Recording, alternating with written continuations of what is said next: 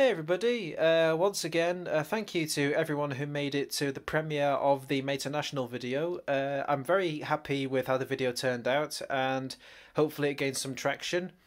In regards to what I'm working on next, if you didn't already guess it from the end of the Meta National video, I am going to be looking at Series 11 of Thomas and Friends, but I want to bring something up about that. I want to make something a little bit clear, because I have been getting a lot of comments on my more recent videos and my more recent posts, community posts on YouTube about when I'm going to be looking at Series 11. When is the Series 11 review? Don't you know that Unlucky Tug already looked at Series 12 ages ago? And yeah, I know. It has been a lengthy amount of time since I looked at Series 10.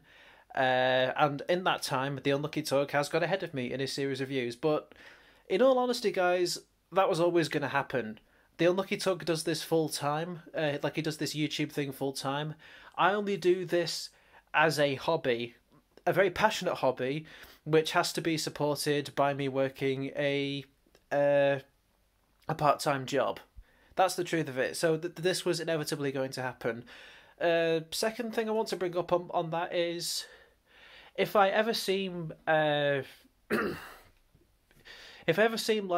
I'm straying away a little bit from Thomas with my recent focus on projects like the Cars video games and a bunch of other stuff that I want to make content on, I'm not abandoning Thomas. I'm never going to let that series sort of like lie.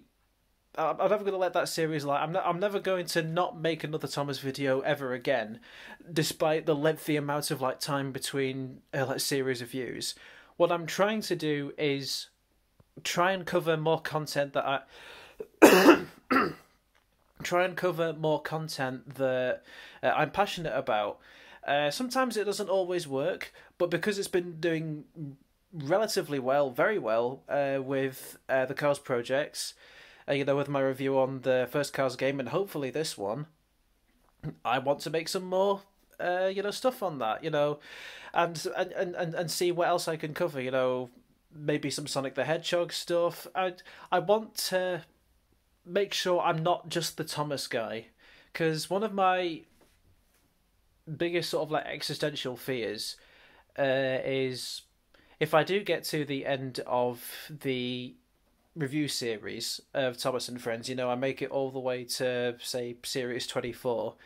My biggest fear is that if I get to it, nobody's going to want to watch my content anymore, if that makes sense.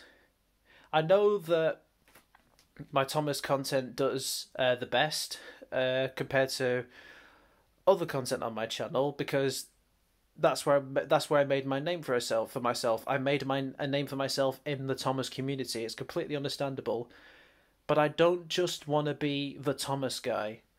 I don't want to have that singular element to my channel. As lovely as phenomenally fun as it is to get to make videos about Thomas and Friends in the first place, I don't want to have only that to my name, out of fear of nobody watching anything else I ever make ever, if that makes sense. Which, again, that's probably just like a paranoia, because I know very loyal fans will continue watching my stuff regardless if it's Thomas or not, and I'm very appreciative of that.